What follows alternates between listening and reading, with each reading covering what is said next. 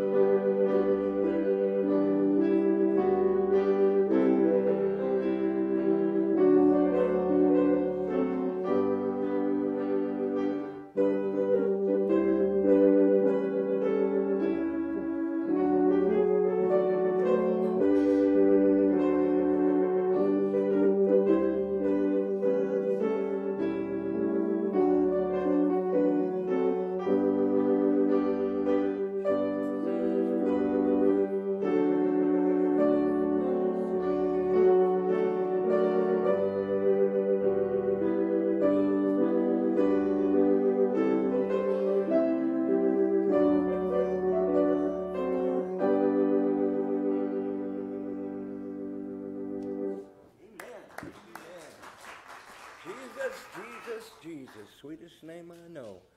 What a beautiful song. Good morning. I feel like I've been gone forever. It's really good to be back.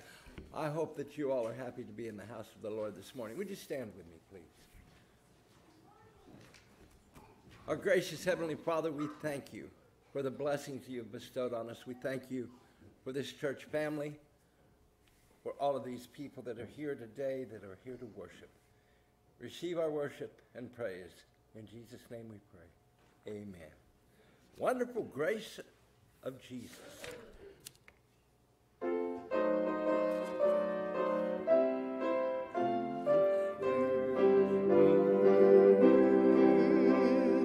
Wonderful grace of Jesus, greater than all my sin.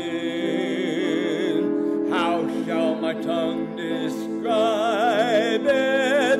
Where shall its praise begin? Taking away my burden, setting my spirit free. Oh, the wonderful grace of Jesus reaches me.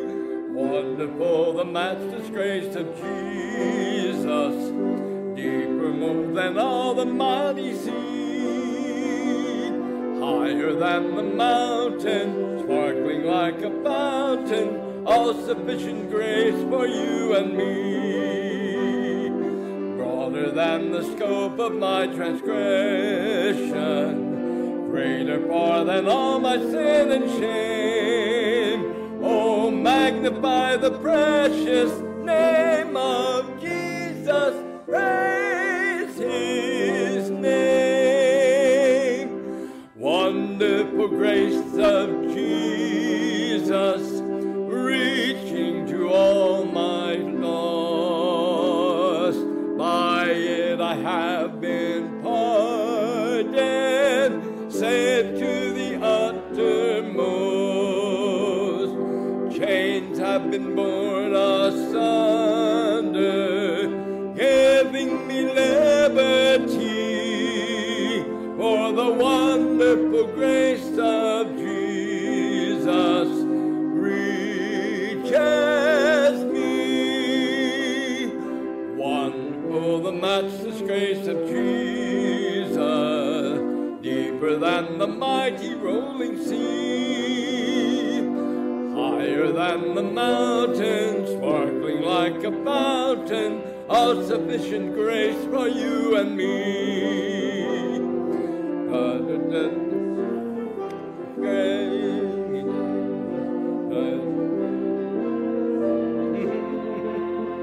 Oh, magnify the precious name of Jesus, praise his name.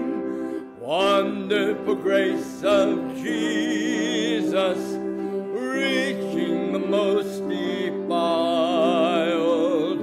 by its transforming power, making him God's dear child, purchasing peace and heaven for all eternity.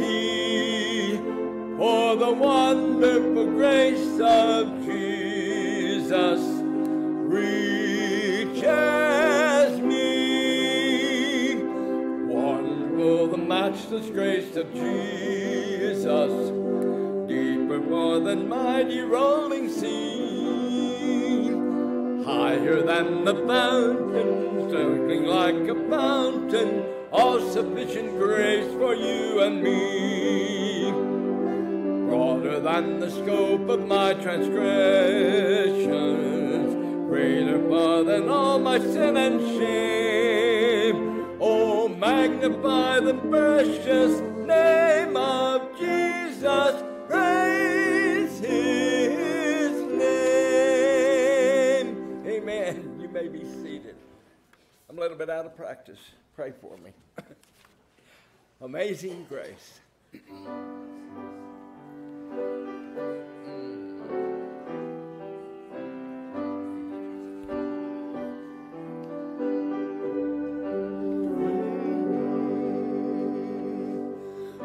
Amazing grace, how sweet the sound that saved a wretch like me. I once was lost, but now am found. Was blind, but now I see. 'Twas grace that taught my heart to fear, and grace my fears relieved. How precious did that grace appear the hour I first believed. The Lord has promised good to me. His word my hope secures. He will my shield and portion be, as long as life endures. Through many dangers, toils, and snares, I have already come. 'Tis grace hath brought me safe thus far, and grace will lead me home. When we've been there 10,000 years, bright shining as the sun, we've no less days to sing God's praise than when we first begun. Amen. Rock of Ages.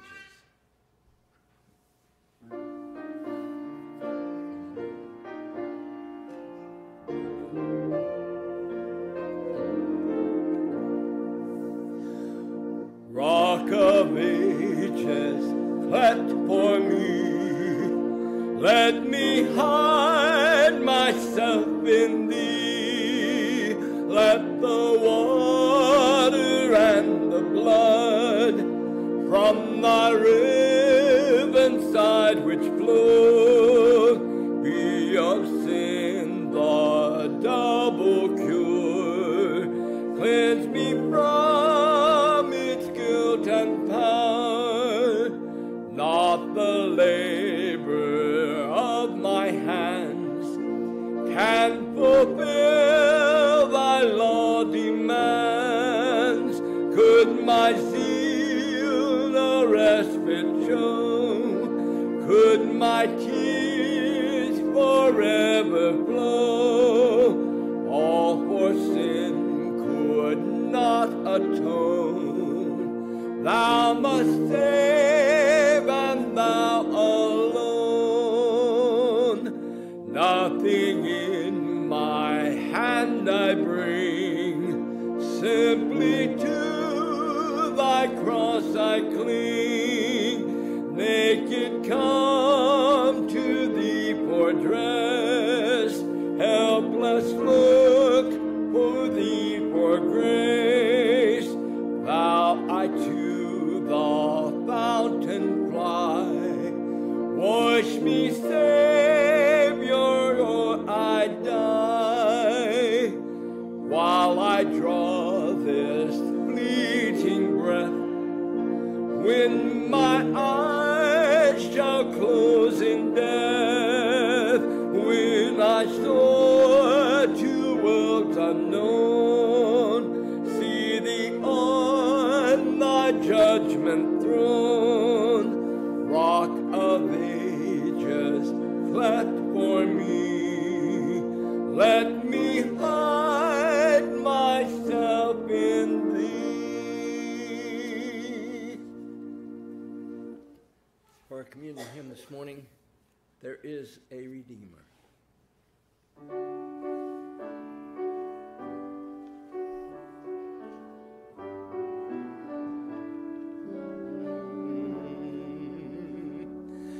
There is a Redeemer,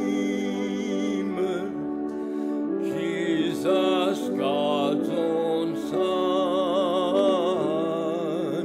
precious Lamb of God, Messiah, Holy One. Thank you, oh my Father, for giving us your Son and leaving your Spirit till the work on earth is done. Jesus, my Redeemer, name above all names,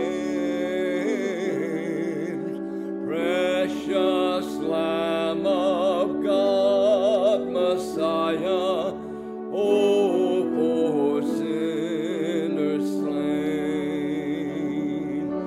Thank you, oh my Father, for giving us your Son and leaving your Spirit till the work on earth is done. When I stand in glory, I will see his face. There I'll serve my King forever in that holy place. Thank you, oh my Father, for giving us your Son and leaving your Spirit till the work on earth is done. Thank you.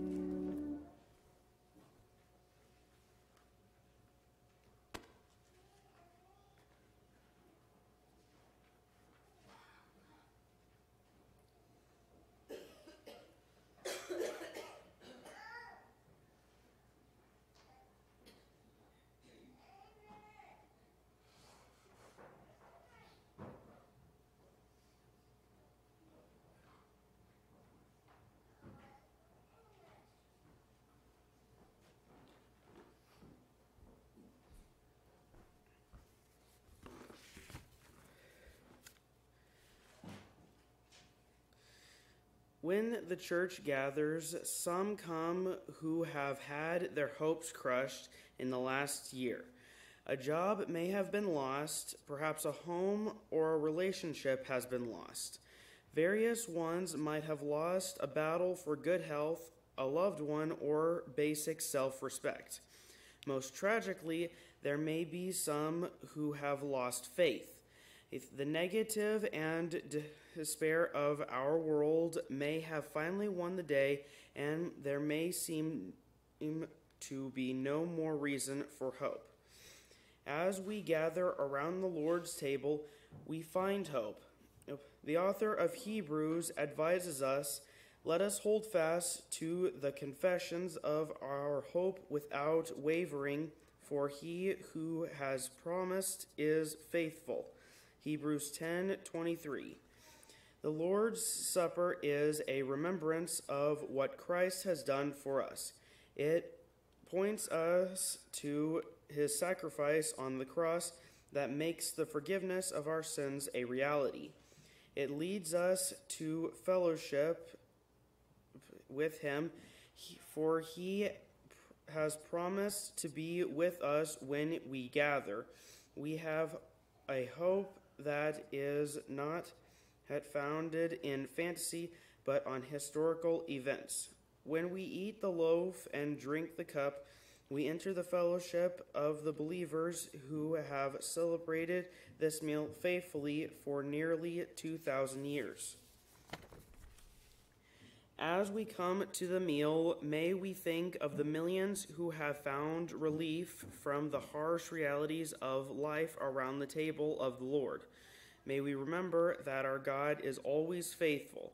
May our hope and faith not waver, but be strengthened. May we go from the table strengthened and refreshed, and able to ensure another year of life. Let us pray.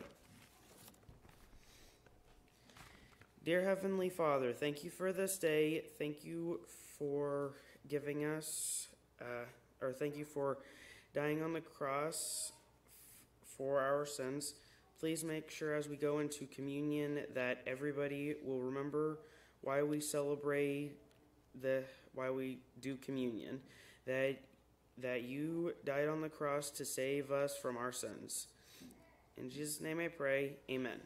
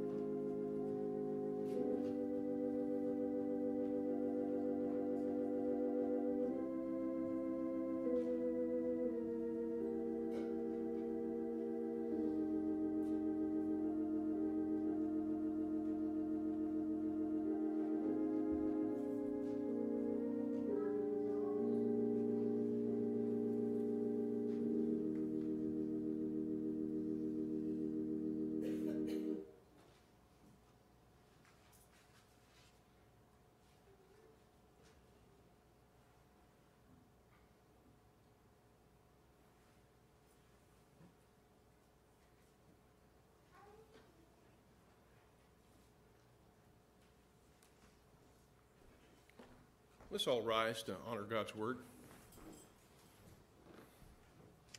Be reading from James chapter 3, verses 13 through 18.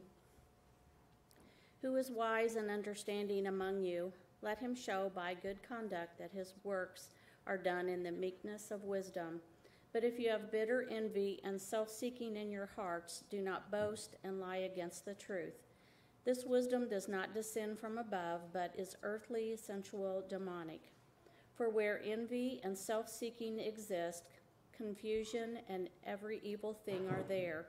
But the wisdom that is from above is first pure, then peaceable, gentle, willing to yield, full of mercy and good fruits, without partiality, without hypocrisy. Now the fruit of righteousness is sown in peace by those who make peace. Let's pray. Heavenly Father God, we just thank you for your inspiration from your words.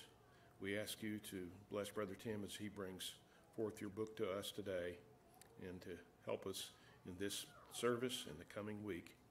And it's in Jesus' name I pray. Amen.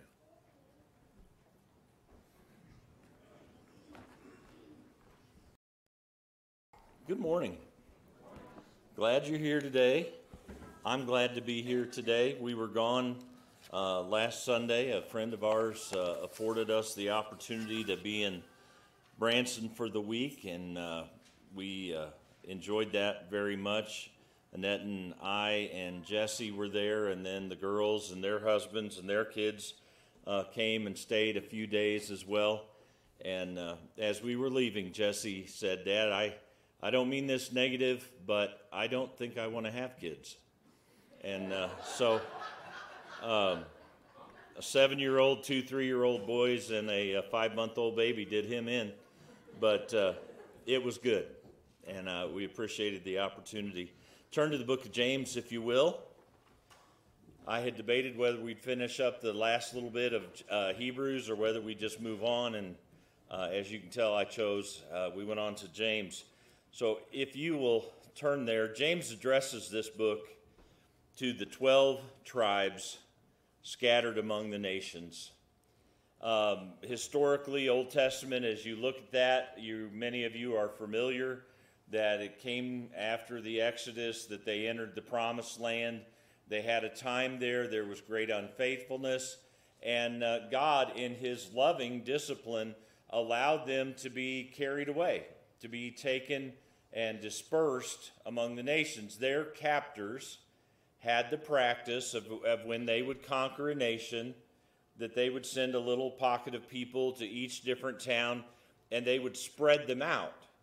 And that way, sadly, in many cases, their culture would die, their heritage would die, their individual history would die, and those people were not as likely to rebel against the conquering government because they had been divided and dispersed.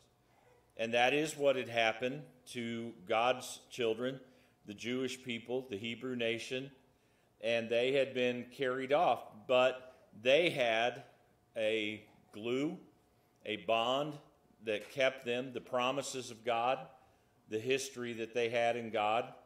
But as James addresses this letter, he's acknowledging that this is to people who are spread all over throughout the world. And I was mindful of that as I started reading through that that's our situation.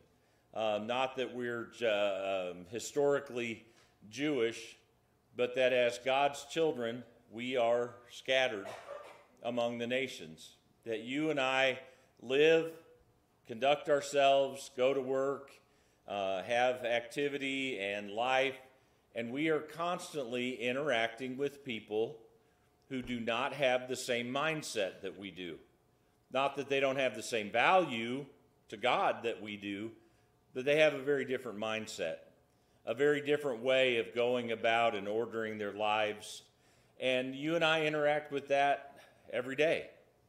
People whose priorities are very different than our own. People whose perspective on things that are happening in the world are very different. I have a friend, some of you may have seen it on Facebook. I have a friend who is a friend, but he has a very definite, different way of looking at the world. And so he asked me about this NFL football player that was hit and had the cardiac arrest, and how that brought the nation together in a way to pray for him. And he asked me a question, but his way of perceiving that event, that man's injury and near-death experience, versus the way I view it, is very different, because I have a faith in a loving, active, powerful, wise God. And he pretty much feels like we're in this on our own. We could help one another, but basically we're in this on our own. And you and I interact with people who see the world very differently. Their belief system is not the same as ours. Their faith is not the same as ours. Their way of having peace, their way of having joy, their way of thinking that life is good completely differs from ours. And that does, as the Bible says, make us strangers and aliens in this world. We are different than the people around us. And how difficult it would have been, Old Testament, for those people who had been carried away from the synagogue, carried away from temple worship, carried away from the sacrificial system, from the priesthood, from the teaching of the law, and taken off to a far spot, a kind of a desolate post, and just left to fend for themselves and for their faith among a people who were very different than themselves. So as James writes this, he's writing to encourage those people. You're out there in the real world. You're bumping shoulders with people who are very different than you are, who may think that you're just a little bit strange. And for you to act the way you do does not make any sense to them. And he speaks this word of encouragement. In James, it particularly has to do with trials and hardship. Because James acknowledges it's not that you're just out there living your life among strangers. You're having a hard time living your life among strangers. They were enduring all different kinds of difficulty and trials. And he's telling them, he starts off, I quote this often, I do it, sadly, probably sarcastically. Somebody will call me and say, well, here's this big problem, and here's this mess that you need to clean up or solve or whatever. And I will come back and say, well, count it all joy, you know. But that's actually what James says. He says, when you're facing a trial, when you're facing a difficulty, when your perseverance has to kick in and you have to endure, decide to count that as joy. And then he gives them the reason. He says, because God exists and he's at work. This is not randomly happening to you and some foreign disconnect from any meaning. This is happening to you for a reason. Okay, did God cause it or did God allow?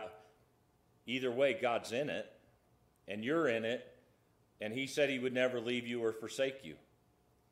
And so as we face trials and hardship, we're not supposed to deny that it's hard.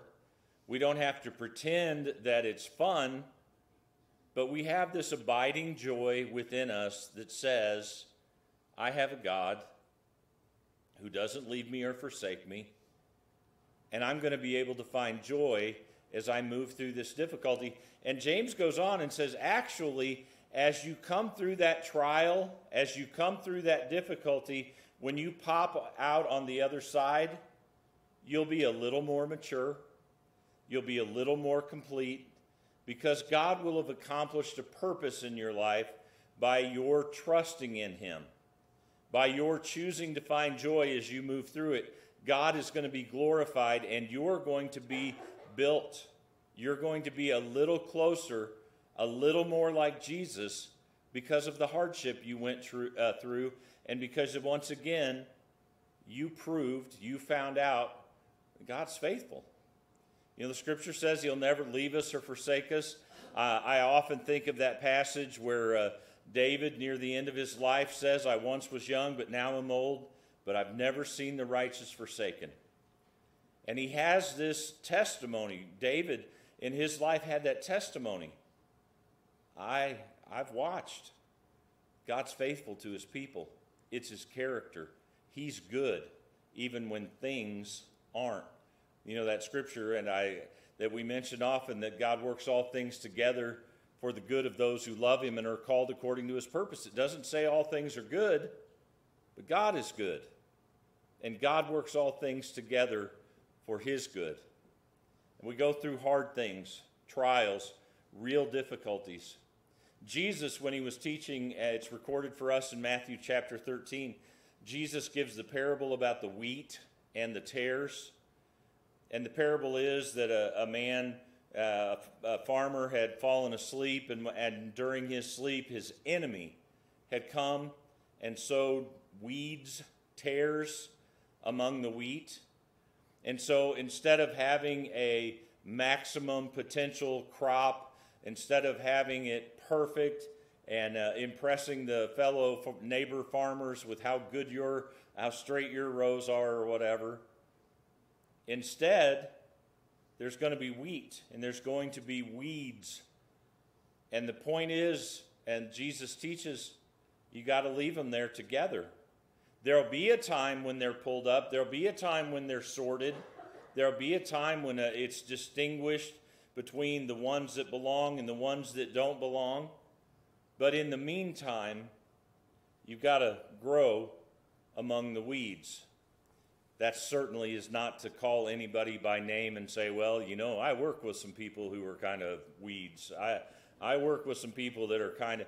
It's not that, but we're in this setting that we're scattered among the nations.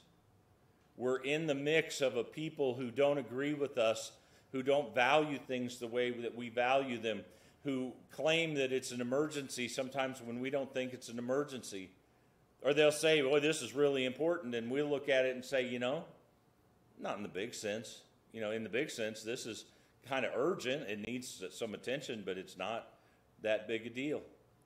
Even the scriptures teach us that even when it comes to death, we view it differently because of the faith that we have in God.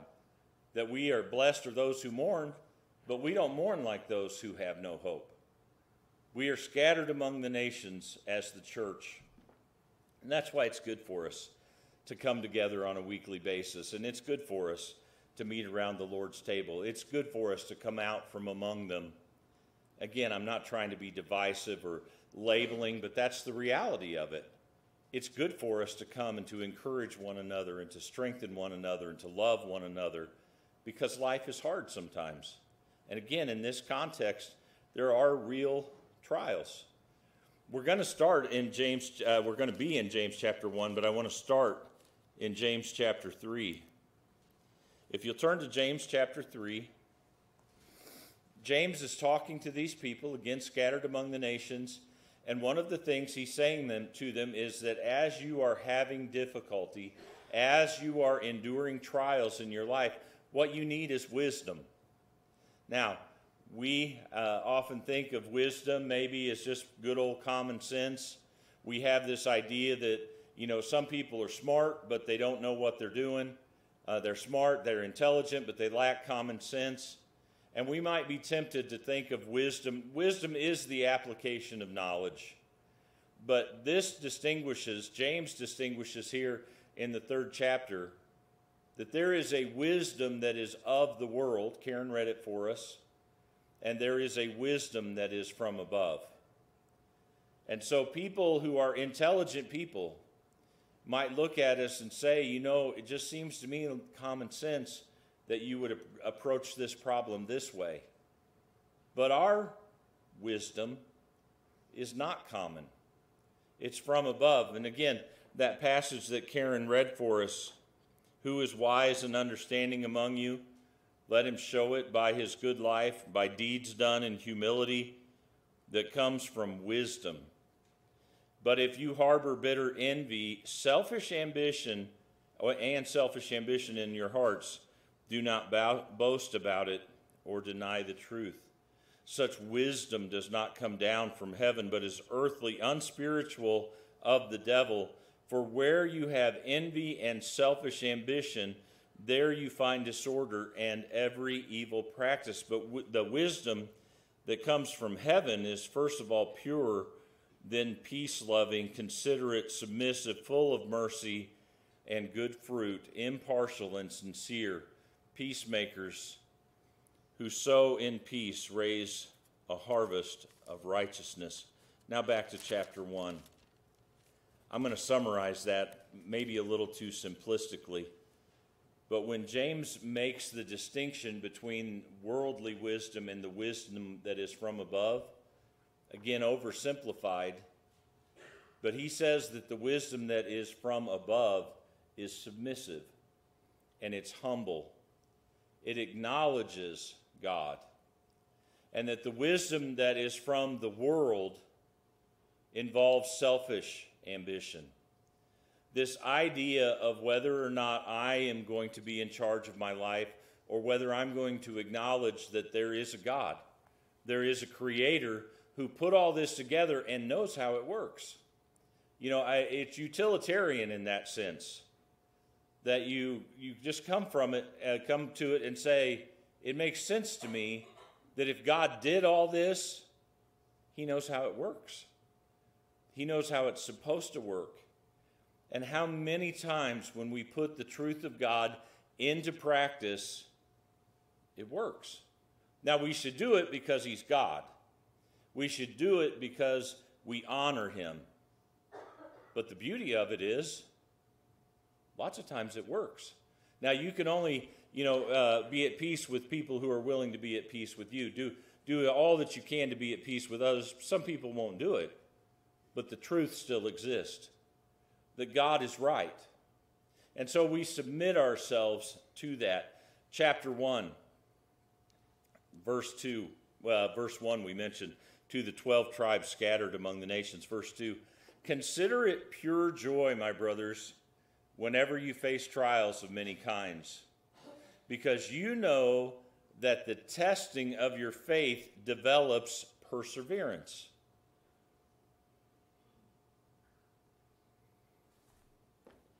Perseverance must finish its work. Yep, I left my glasses in the truck. Perseverance must finish its work so that you may be mature and complete, not lacking anything. Now, notice this transition. He's going to play on that word, not lacking anything. That if we persevere and we finish what's working in us, be mature and complete. Some of your Bibles will say perfect, not lacking anything. Verse 5, if any of you lacks wisdom, he should ask God, who gives generously to all without finding fault, and it will be given to him. But when he asks, he must believe and not doubt, because he who doubts is like a wave of the sea blown and tossed by the wind. That man should not think he will receive anything from the Lord. He is double-minded. He is a double-minded man, unstable in all he does. Whenever I see that word lack, oftentimes my mind goes to the 23rd Psalm. The Lord is my shepherd, I shall not be in want. This idea of Old Testament shalom, Old Testament peace, wellness, wholeness, fullness, not lacking. That's what God desires for his people. That we not have a sense of want, that we not have a sense of emptiness, a sense of lostness, lacking. This insatiable searching for something, for meaning, for purpose, for value, whatever it is that it means to be lost, and we're searching. I just don't have what I want. I just don't feel like this is all that there should be to life. This sense of emptiness. And when he talks here and says that we should count it as joy, because even in trials, even as we are wheat among tares, God is at work in us. God is faithful and he's good, and he sees us and he knows our name, and he's faithful, he's powerful, he's able. He's not like somebody who loves us and wishes us well. He's somebody who loves us and can change things, can provide things, can make things happen, make things stop happening. And it's that faith that we have, that humility, that we are humbled before God, acknowledging that he is God and I'm not, that his way is right and my way is often not right.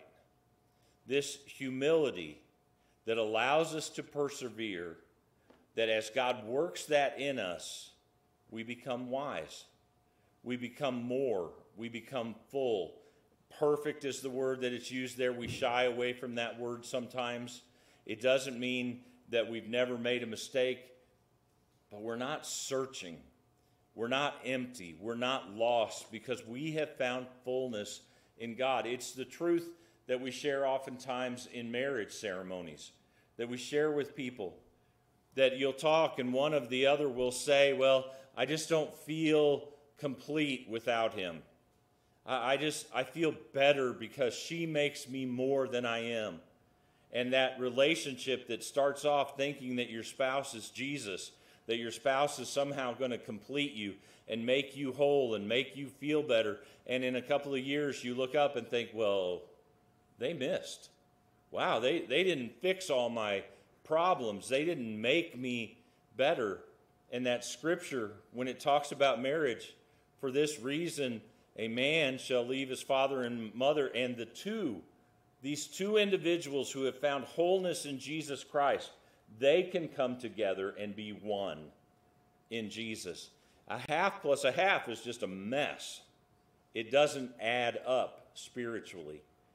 It is one person and one person being brought together in spiritual union that is the mystery, that is the beauty of marriage. And he's talking here about lacking.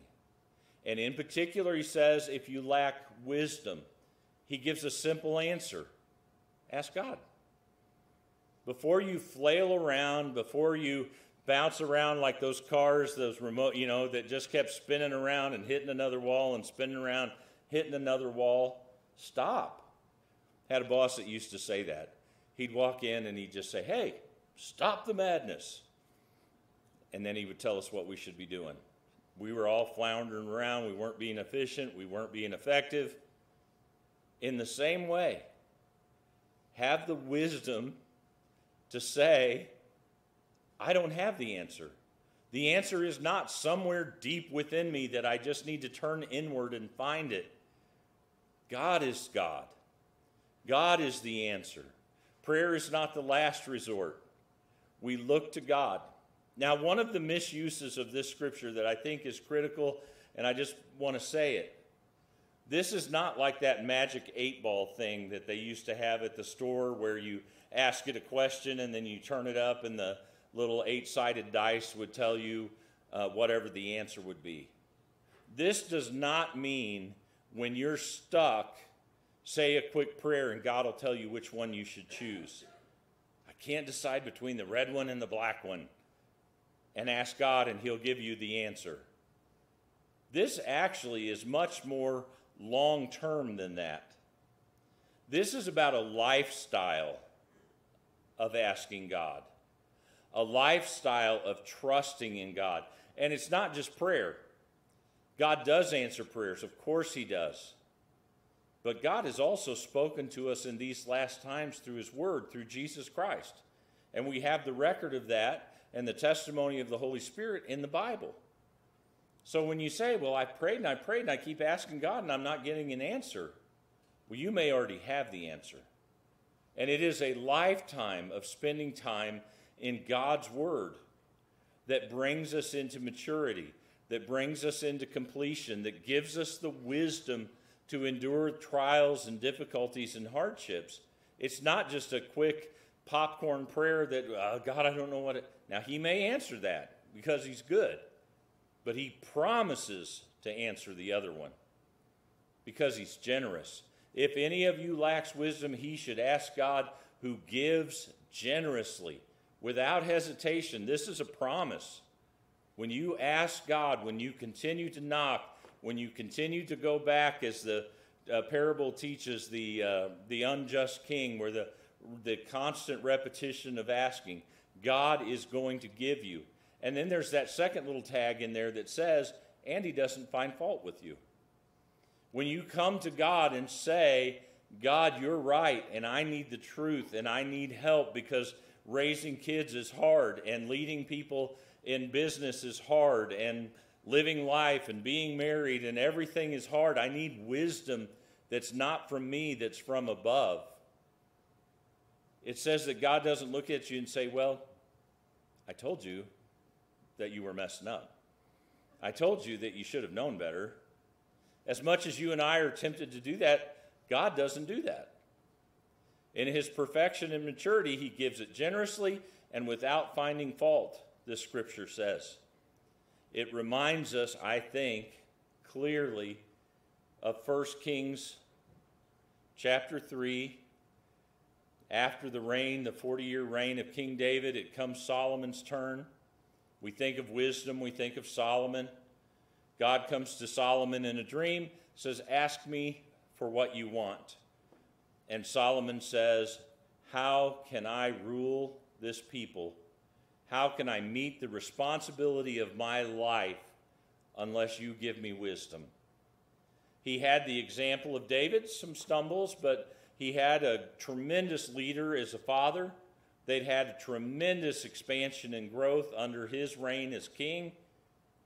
But instead, Solomon says, I don't know how to do. I can't be what you're calling me to be, God, without your help. And so he asked for wisdom.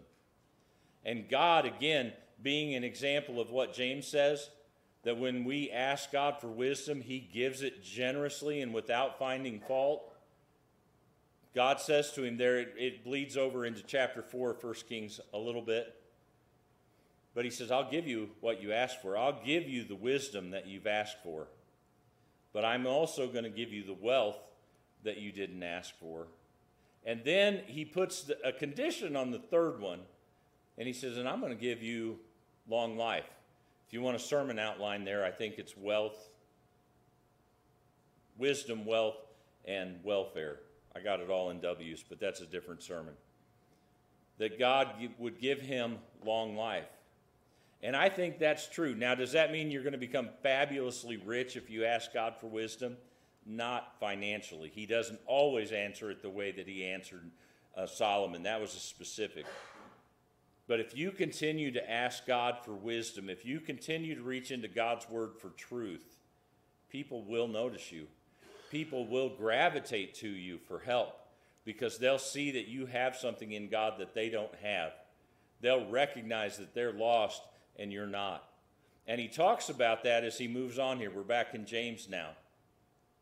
He says, if you doubt, if you're double-minded, if you're flailing between trusting in God and trusting in yourself, if you're going back and forth between humility that says, God, you're God, and selfish ambition that says, yeah, but I really think this would be better for me. This is really what I want instead of what you want.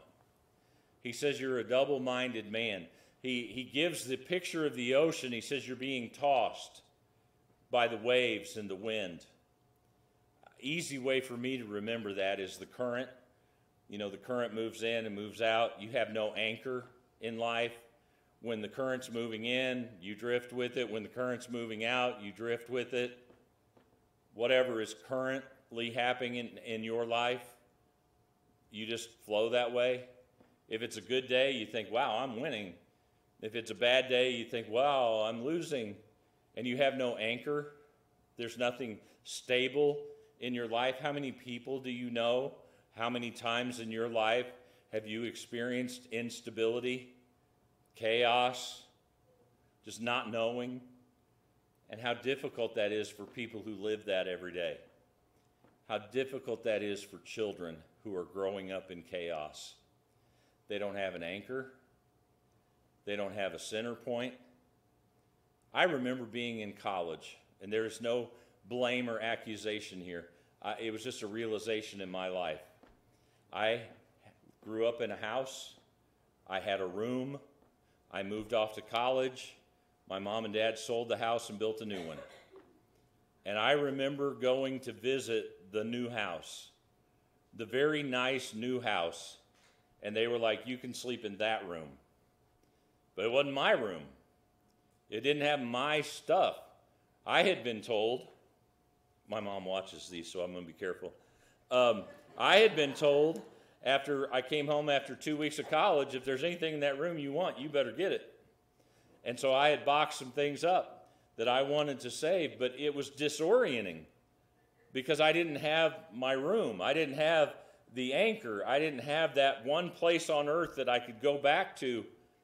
And for people who don't have faith in God, they're not tethered to anything. They're not anchored to anything. And if the current is moving out, they're victim of it. And if the current is moving in, they don't know why, but they know that pretty soon the current's going to start moving back out. And they're just living in this constant instability and chaos that spiritually we think of as lostness. And they're trying to raise kids. And they're trying to pay bills. And they're trying to function in some way and find meaning and purpose and have relationships in their life. And they don't have any center. They don't have any gravity. I hope that that helps us be compassionate when we see somebody and we think, wow, why are you doing that? Do you not see that that's killing you? Do you not see the impact that that's having on your kids? The answer is no, they don't. Not because they're so evil or not because they're so dumb, but because they don't have an anchor. They don't have this wisdom that comes from above. How do we get that wisdom? God gave it to us. Somewhere along the line, we asked for it. Somewhere along the line, we were humble enough to say, I'm not doing so well. I need a Savior. I need some guidance. I need some wisdom. I need some help. And it was in that humility, the opposite of pride, that we cried out for a Savior and found one who is so faithful and generous.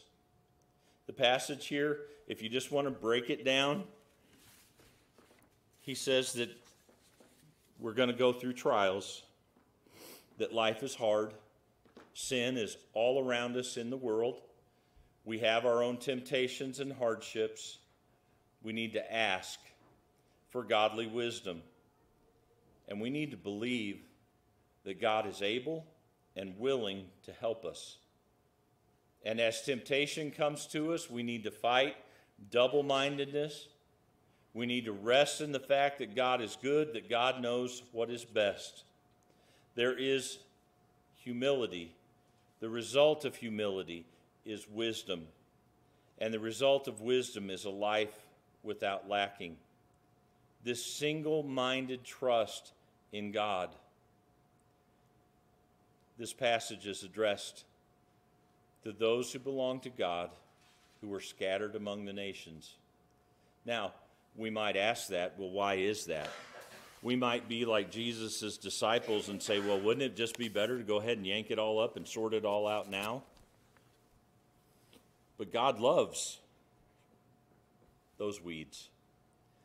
Jesus died for those weeds, those who are without anchor, and this scripture says, without hope.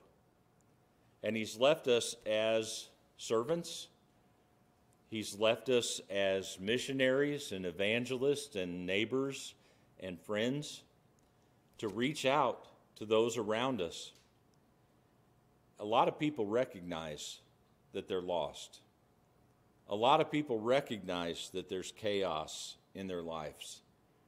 They just don't know what to do about it. They don't know where to turn. So they watch a TV program, or they buy a bottle of this or that, or they reorganize their closet. But it just doesn't make it any better. And so this wisdom that is not of ourselves, but is of God, this humility that the Holy Spirit has enabled us to have in our hearts, to ask God, to share the truth, the love of a God who generously gives to all who ask, without condemning, without finding fault. Let's stand.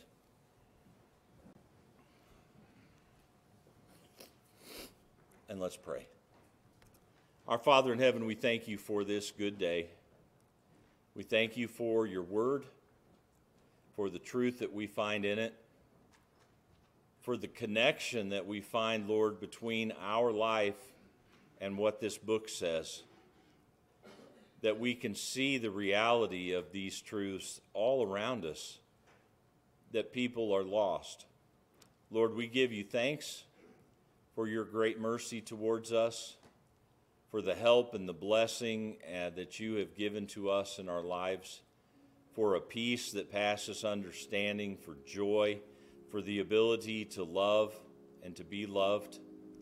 Lord, we ask your blessing upon us today. We ask that your Holy Spirit would work in us to cause your will to be done. Lord, search us, know us, help us to know ourselves, that we might see if there's any unclean way in us. We're thankful for Jesus, and it's in his name we pray. Amen. Let's sing.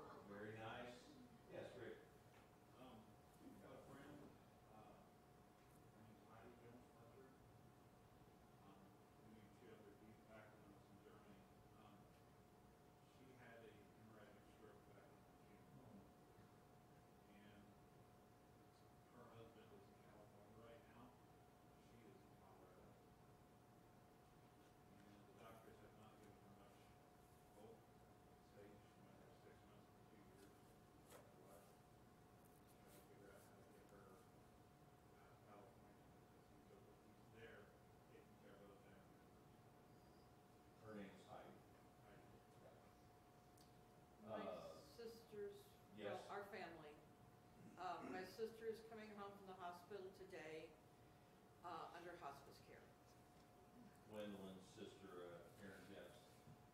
Yes. The police car has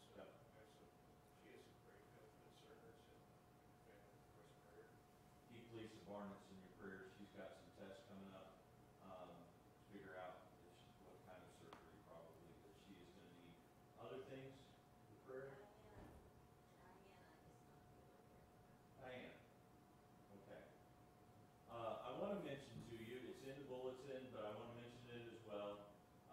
We have some people who have it on their hearts to pray, which is excellent. And what they want to do is a prayer team to pray after services. We, of course, have a group that prays before services as well. But on any Sunday, when you feel a need or you would like to ask for prayer, if you'll go through this door and just drift a little to the right there into the music room, there'll be some people there who would be glad to pray with you. If you have something going on that maybe you don't want to holler out in the auditorium, that's totally fine. They'll be back there for a few minutes after each service, so we appreciate that very much and want to make sure that you're aware of that. Any other announcements? The crib up there is explained in the bulletin about the last Sunday of the month. River Waves Pregnancy Center will be here just donating things and we put them in there. Very good. Let's pray and we'll be dismissed.